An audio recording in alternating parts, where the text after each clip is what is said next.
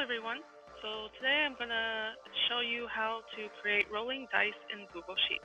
So if you see here, I have two dice, and if I click on the delete button, these dice will change.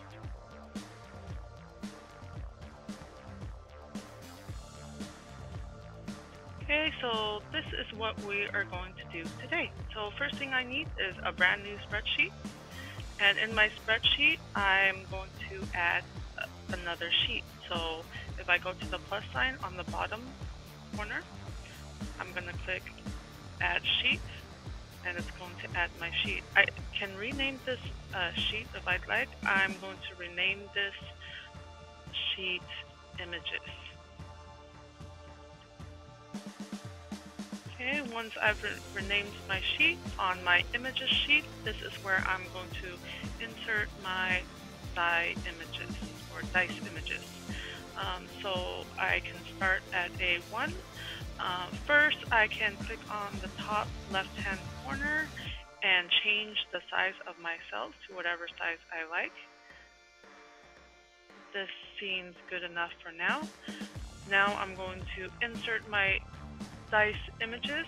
So what I'm going to do is I'm going to click Insert, and I'm going to click Image. I'm going to choose Image in Cells. If I already have images on my computer, I would click Browse to upload. Since I don't have any images, I'm just going to do Google Image Search. So I'm going to click Google Image Search, and I'm going to type dice 1 for my one dice image. And then I'm going to look for the one I like. So I like this one here, so I'm going to click that and click Insert. Now I'm going to do the same for the rest of my dice images.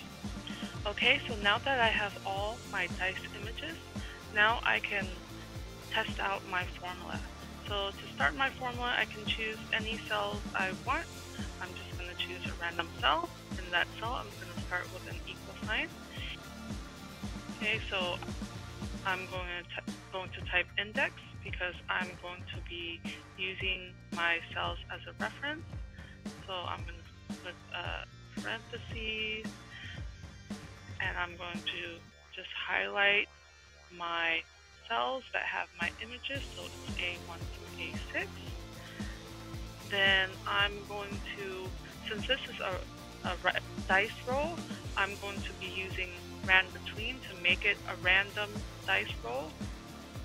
So ran between, and I'm going to choose one value, and since my cells are images inside of cells, I'm going to be referencing count A.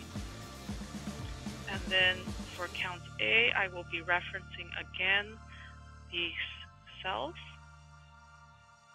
And then once I have all those, I can close my parentheses, make sure I have the same amount of closing parentheses as my open parentheses. Okay, and then I'm going to click Enter to see if it works. Okay, so here's my cell image, and I'm going to test it to see if it works. Whenever I press delete, it should change. Okay, so it works. So now what I'm going to do is I'm going to make my formula visible. I'm just going to put a space so that now my formula is visible. And now I'm going to go back to my first sheet. In my first sheet, I'm just going to choose a cell. I'm going to choose E1. And then I'm going to start my formula. So I'm going to click on the equal sign. I'm going to click on my images sheet. And now I'm just going to copy the formula that I typed out earlier. So that's A1.